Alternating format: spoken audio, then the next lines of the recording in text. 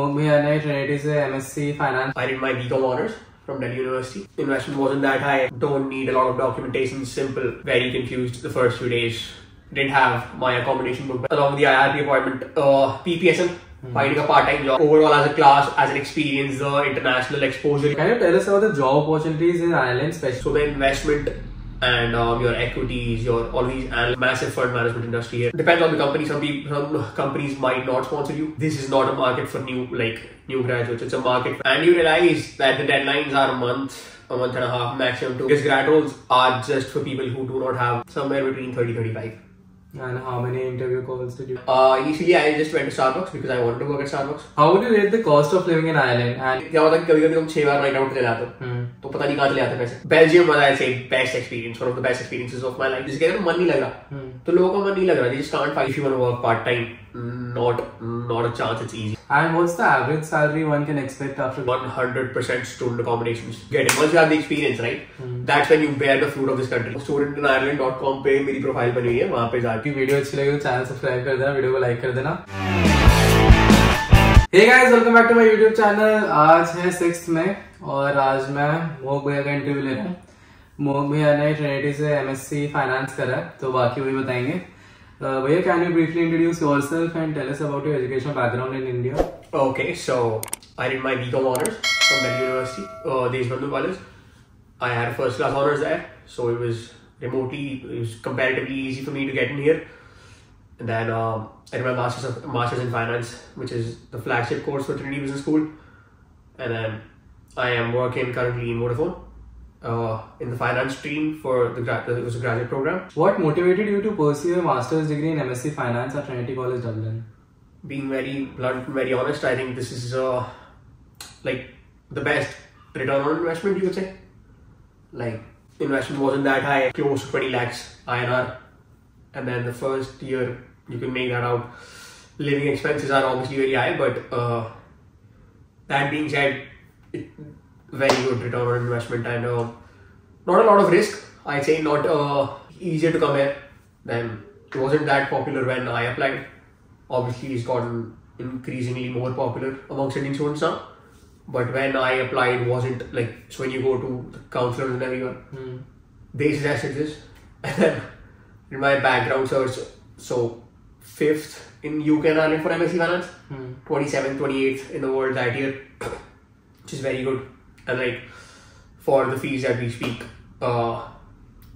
like very high, very easy option, I'd say. Plus, yeah, so like nothing, literally didn't have to do anything special. IELTS, which you have to give anywhere, or you have your undergrad results ready anyway, and that was it. Did you apply to any other colleges in UK and Ireland? No, not really. Only Trinity. Only Trinity, and I got in luckily. Otherwise, I would have, I was in KPMG Global Services for I worked there for 3 months, but like, I only quit that job because I had to move in. Yeah. And they still don't know. How did you find the application process for international students at Trinity College? Any tips for future applicants? Very simple, very basic. There's no rocket science. Simple questions, simple stuff. Don't need a lot of documentation. Simple results, IELTS, LOR, SOPs, that is it. Basic stuff. Nothing too complicated. Could you share your experiences as an international student in Ireland, especially the initial adjustment period? So that's the tricky bit, I'd say. When I got here, I didn't know anyone. Like, I knew one person, but he was a cousin's friend, so like didn't know him properly and everything. So, but he was very helpful for the first few days. Again, that being said, didn't have a clue. Always been born, brought up Delhi, 22 years of my life. So moving abroad was definitely going to be something different. Very confused the first few days. Didn't have my accommodation booked when I got here. I was staying in a hotel for 17 days. For the first 17 days. Till then I figured that out. And then I moved to Bangalore. And then obviously you're like, Delhi is Delhi. Different place. Massive friend circles. Very close friends. Like, when you look at the level of friendship, it's very close there. Moving out of that to come to a place where you don't know anybody, obviously massive struggle. But then my class was 100 people, which made making friends easier than the guy I'm living with currently. So I got to know a few days before I came here that he's also traveling, and we had mutual friends back home. And then it just like it starts working your way. So like it does take time. It initially, I think the first 2 months are tough. For finding your IRP appointment, one of the toughest things I think, along with other visa appointments at the moment. But now IRP appointment is very tough. Then along with the IRP appointment, PPSM, finding a part-time job, all of that, doing that all that at once. When you come in new city, you don't know anything about that. And also when you come in, right? So all the grad programs have the deadline within the next 2 months. So you have to get up to date on your CV, update everything, know how to write cover letters. It's a different thing here. Like there's no college placements or anything. So you have to do everything on your own. I mean, there is a careers team which will help you out, but that being said, you have to do everything on your own. So a bit tough the first 2 months, but once you get in the groove, I think it gets much easier. Initial struggle, I think, is always there whenever you move to a new place. So, yeah. Could you describe your master's program and some of the key highlights or challenges you faced during your studies? So my master's was amazing. Not gonna lie, I think one of the best years of my life, except for that initial struggle. Some of the modules were not good, but overall as a class, as an experience, the international exposure you get, because I wanted that. In person, I would have come here last year, like a year before I got here, but because of COVID, I didn't. My classes actually were in person, which was a very big plus for me.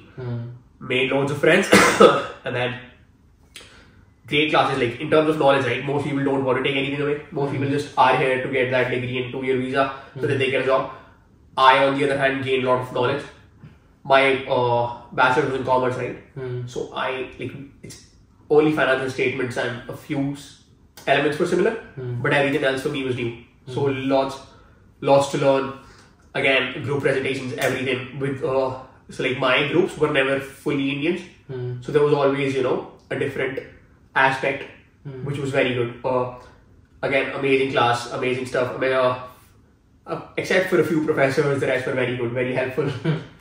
And then we had a very good residency module for which we went to Belgium for a week with the whole class, which was insanely fun. And it was a part of the course, so we didn't have to pay anything extra. So amazing, yes. What are some of the key differences you've noticed between the education systems in India and Ireland? Plagiarism. Because, sorry, in India, whatever's in the book you write that, you get full marks. In here, whatever's in the books you write that without referring, you fail. That is the biggest difference. Like, I think it's very good that you use your knowledge that you've gained rather than memorizing something. So you use that knowledge, you write the answers like about what you think. That's a very good thing, I feel. You are getting to apply the knowledge you've gained rather than just memorizing it and writing it down, which I'm not a big fan. Yeah, that's the major difference, I'd say. Again, I'm from Deshbandhu, so better colleges might not be doing this. But that being said, can you tell us about the job opportunities in Ireland, especially in your field of study, that is MSc Finance? So finance roles, right? A lot of financial reporting roles, a lot of back-end roles. There's not a big market here, right? There's not a big capital market here. So the investment and your equities, all these analyst roles, your corporate finance roles, your M&A roles, very, very limited in numbers. And being very honest, they don't go because they're smaller boutique firms, right? So they prefer to hire someone who's from EU because like there's loads of roles, loads of regulations which we don't even know about. Like you've got to keep the ratio equal, sponsorships, X, Y, Z, loads of issues for them. So a lot of these roles which ideally finance people go for are not easy to get into. Again, still are a lot of roles. On the back end, like if you want to get into the industry, massive fund management industry here, not the easiest to get into, but like say you might not get your first job which you would prefer, but you can always work a way around it. You can get into the industry, you can gain knowledge and then move on to a bigger step. And that's the trade-off you make, because the fees and everything in the market's not as good here. So that's the trade-off you're going to have to make. it's easier to get a job in the industry, but the job you would want is not there. Okay. It's not there that easily. Can you explain the process of applying the postmaster's visa, that is stamp 1G or something like that? The easiest thing you'll ever have to do is just have an insurance, just have your results ready, that is it. You don't even have to go anywhere, gets delivered to your place. I think older the first IRP card, insurance, results, that's the only three things you need. And what's the sponsorship you were talking about, like the... Okay, so once your 1G, which is a graduate visa, once that gets over, right? In order to stay here, in order to work here, you need to be sponsored by a firm here, which is what I mean by sponsorship. Okay. And how do you get the sponsorship? Depends on the company. Some companies might not sponsor you. Some companies will sponsor you very easily. So that's something that you'll need to figure out once you get here, where you're applying. Sometimes, and also one very big thing about going back to the previous question about working here is, this is not a market for new graduates. It's a market for experienced people, experienced professionals. Very honest, I've been looking for a job, like looking for a different opportunity, you'd say, for a while now. Experienced professionals, accountants, CFAs, ACAs, you need qualifications in order to get your job, like a role easily, like. But you need to have a good amount of experience. Okay. What's the minimum experience you would suggest someone? At least 3 years. At least 3 years. At least. Because 2 years is not considerable. You mentioned you are working in Vodafone. Yeah. So can you tell us more about the application process and how did you start looking for jobs and when did you start looking for jobs? When is the biggest issue, right? So as soon as you get here, during orientation, you're told, okay, these are all the deadlines, because there's a panel from the careers team, and they tell you, okay, and you realize that the deadlines are a month and a half, maximum 2 months, right, for all the grad roles. So you don't get much time. You got to start applying as soon as you can, and grad roles are for people who don't have much experience. That is something that I think that needs to be clarified upfront. If you have experience, wait till May and then start applying for full-time roles, because grad roles are just for people who do not have a lot of experience, like myself, like Brady and everyone. We are the kind of people who want the grad roles, who don't have experience. Experienced professionals should not go for grad roles. It's a waste of their time and talent, of course. So Vodafone, 4 stages. First is your application, then is your online assessment. Actually 3 stages. First is your online application. Then if you get selected or not, there's an online thing, online assessment. Not in person, just a few questions. Then is your 4-hour long assessment center. Okay. There's 4 stages in that, which is very long and very stressful again. So I think 2,000 people apply, that's what they told us. Could be wrong, but you initially get 2,000 applications, and then only 36 people get selected. So it's a stressful thing, but yeah. But then obviously there's so many roles, so no on that. But that it's tough, in so many applications. Initially, what I did, right, because there are so many applications and deadlines are so tight, I accidentally sent Bank of Ireland AIB's cover letter. Okay. Because happens. Okay, so because मेरे साथ भी हुआ है, yeah, it happens. ढूंढ रहा था तो कर दिया था. क्योंकि इतने सारे रोल एक साथ अप्लाई करने होते हैं ना, तो कभी-कभी हो जाता है. I can't I know people who apply for 200 roles and then got one. So it's not easy, but it's not India, because you're not used to getting rejected in India that easily. Come on, moving on. And how many companies did you apply to? Somewhere between 30-35. And how many interview calls did you get? 5. I actually rejected a job as well before I got Vodafone. Okay. It was BDO. It was an audit role, and I didn't want to do audit because I tried audit in KPMG. Not my thing, so I rejected that. And is there any platform on which they list these jobs? Trinity have their own website. LinkedIn, Indeed, direct jobs. Okay. Glassdoor, basic. But Trinity also have a very good website. Okay. Did you also do any part-time job? Yes, so I worked, I think almost all my student life here I worked at Starbucks. Not the first one because I was figuring things out. I didn't have a PPSM.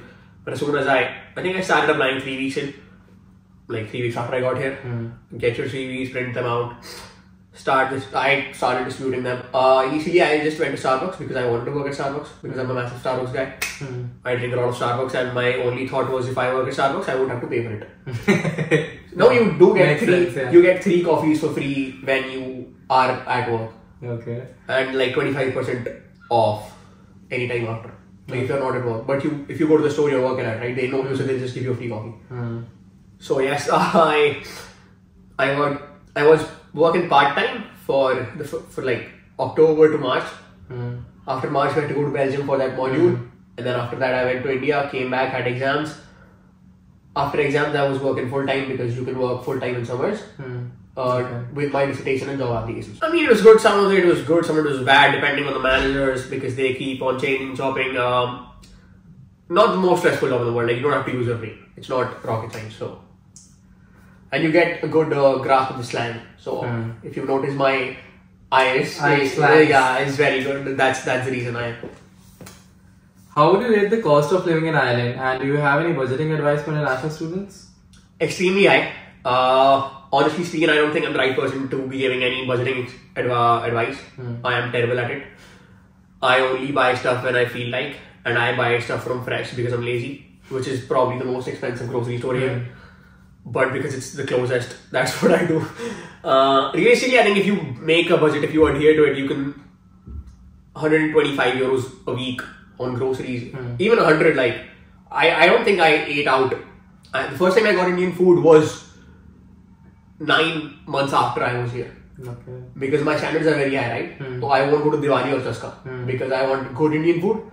The first time I went out was after 9 months. And where did you go? Dolali. It's a very good dal makhani. I can rate the foods if you want to be. That's a bonus thing after. Rate a few Indian restaurants in Dublin. You can't rate them like that, right? So I'll tell you the best dal makhani, Dolali. Best biryani, Pickle or Street, because they were all the same person, so more or less. Best butter chicken, Ananda. No two ways about it. I'm not saying this because I know the people at Ananda. This is generally the best butter chicken. And if I may ask, how much do you spend monthly? Don't even know. Like, idea ही नहीं है मुझे आपको. Generally कुछ भी हो सकता है यार. मतलब अगर 4 महीने क्या होता है कि कभी-कभी तुम 6 बार नाइट आउट चले जाते हो, तो पता नहीं कहाँ चले जाते पैसे. वो तो सब के पता लगता है. और अगर नहीं हो रहा जैसे अभी I haven't been going out for the last few months because I'm working on something else, तो खर्चे नहीं होते फिर. मतलब ग्रोसरीज पे कितना ही खर्च लेगा आदमी. और बाहर जाके खाने में भी कितने पैसे लगते हैं. if you're sensible, right, like I am a sensible eater, मैं जाके यहाँ पे दही के कबाब ऑर्डर नहीं करूँगा क्योंकि मेरे को पता अच्छे मिल ही नहीं सकते. समझ रहा है.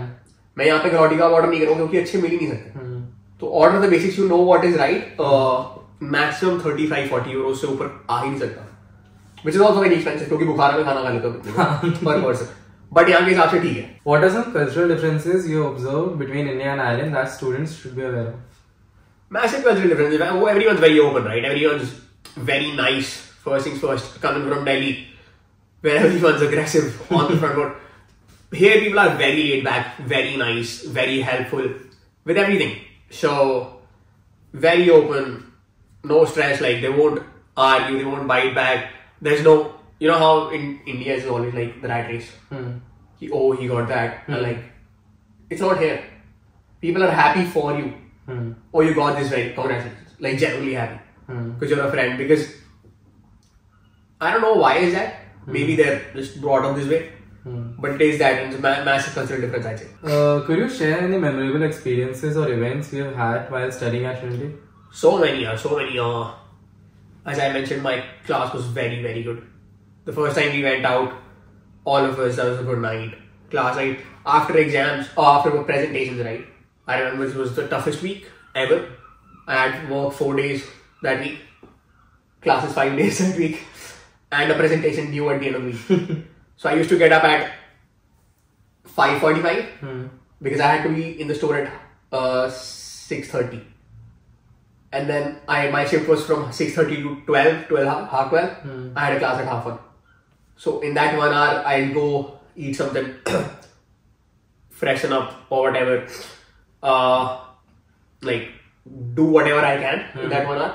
Then there was a 3-hour, 45-minute class, like almost 4 hours. And then we had to sit out, sit after the class because we had a presentation due. But then after that we went out because everyone had presentations. So after the presentations were done, we just went out, had fun.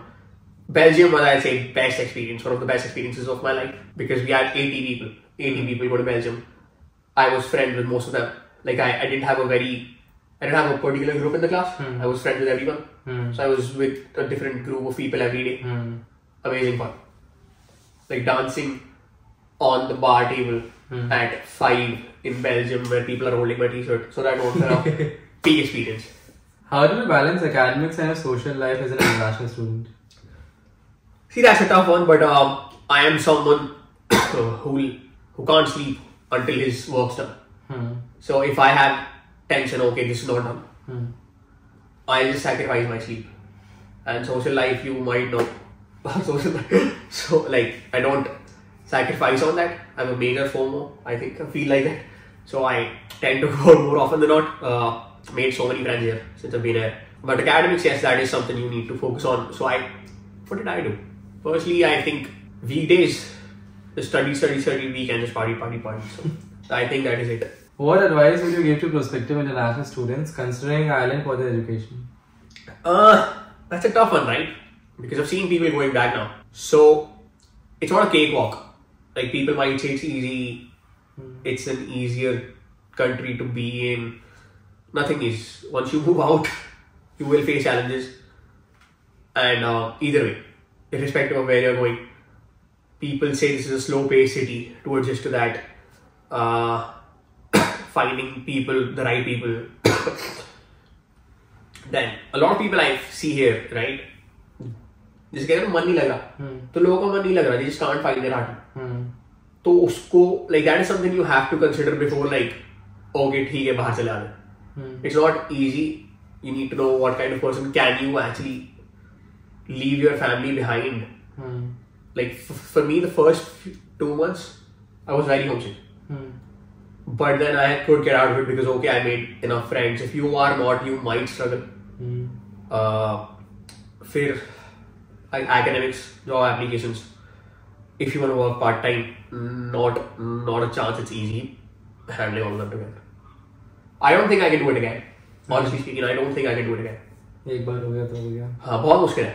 And like, I think 10 people in my class work part time. That was it. 100 में से 10 लोग काम करते थे. What was the ratio of Indian students to international students in a class? I think we had a class of 100, 35 were Indian, 35 were Chinese, the rest were. And what's the average salary one can expect after graduating from your course, that is MSc Finance? For not experienced, somewhere between 30 to 35k. For experienced, I'd say 50ish. And depending upon the experience, if you have 10 years of experience, you might get 100k. Don't know. One quick question. What would you suggest? Student accommodations or private accommodations when one arrives directly from India? Depending on the kind of person you are, if you're a social person, 100% student accommodations. So much more, collaborating. Like you go out, there are events there, you party, you make new friends, there's a pool table, there's a PlayStation. So you catch up with people every now and then. Private accommodations are more like if you like your piece, depending again on what age you coming in. I knew someone from my class who paid for the entire cabin court. Because it was too loud, he could stay there. He was American, right? So he didn't give a lot of stress about money. But yes, that was not a good call for him. So it depends on the kind of person you are. My personal preference would be student accommodations. But you need to know when you need to move out from there. You need to know when you need to move out from there, okay? Lastly, what are your future plans and how do you see your career progressing in Ireland? I generally am not the kind of person who will think that far in the future. Because I think it will just be more stress. I do have a rough guideline laid out. So yeah, like my plan would be to stay here for the next few years because the career growth is easy once you get it. Once you have the experience, right? That's when you bear the fruit of this country. Before that, it's not that much. As I mentioned, it's a place for experienced professionals, not like freshies, what you call back in India. So I say stay here for a few years, get to know the market better. If you get, I think the ideal visa, you can go work in the UK, which is what most Irish people do. They go work they work their asses off for a few years in the UK, have enough money, buy their houses here, and then stay peacefully. तो thank you मोहित भैया। अगर किसी को भी आपसे doubts पूछने तो कैसे पूछ सकते हैं? तो studentinireland.com पे मेरी प्रोफाइल बनी हुई है, वहां पे जाके आप फॉर्म में क्वेश्चन डाल सकते हैं। थैंक यू भैया। बाकी वीडियो अच्छी लगी तो चैनल सब्सक्राइब कर देना, वीडियो को लाइक कर देना। डाउट्स हो तो कमेंट सेक्शन, studentinireland का इंस्टा studentinireland.com। ठीक है, बाय।